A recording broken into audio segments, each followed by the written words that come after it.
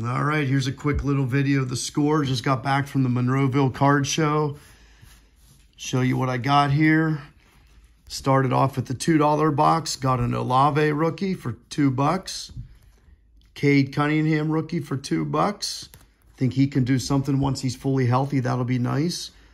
Got a random Joey Votto rookie for, I think this was $5. He'll be a Hall of Famer someday, so that's not too bad. Got this random Trevor Lawrence rookie. I think this was in the $5 bin, so that's not bad. Expecting big things out of him.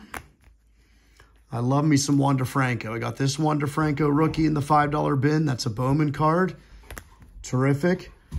Acuna. Trying to get on board with more of some of his rookie cards. That's not his best rookie card or anything like that, but I think I got this one for $5. We'll take that. Got a Soto rookie again for $5. Not his best or most valuable rookie, but just get a piece of him. That's always nice. This one I'm happy to find. Justin Jefferson rookie card in a prism. Probably the most collectible and most value cards that hold the most value. Got this one in the $10 bin.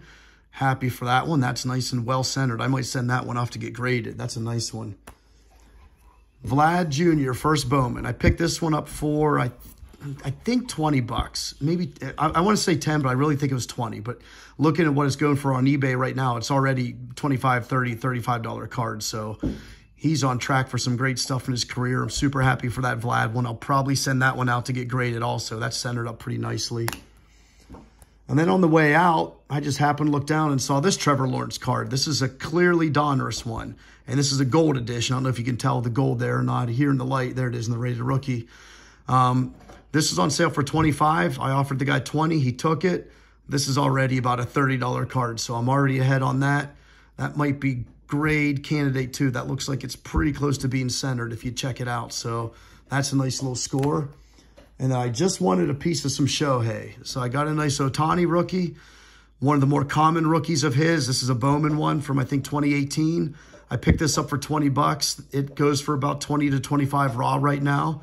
It's centered up real nice. I'll probably send this one out to get graded too. And graded right now, it's about a $130 card. So that's nice. And I picked up this one. I got one graded card. I love me some Wander.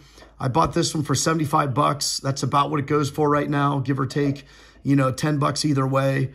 But this is a nice gemmed up Gem 10, his first Bowman. It's a chrome. Love this card right here. Love me some Wander. I think he's got great things ahead of him. But the main thing with the card show, I went and I got an old card of mine autographed by the great Ricky Henderson, the man of steel himself. He was there, shook his hand. He's a cool guy. Took his time signing that. Love me some Ricky Henderson, one of the best players of all time. Look at that. Spot on signature. That's terrific. I'm going to send that to PSA just to get put in a slab for an authentic autograph, but that's a nice looking card. The man of steel, Ricky Henderson.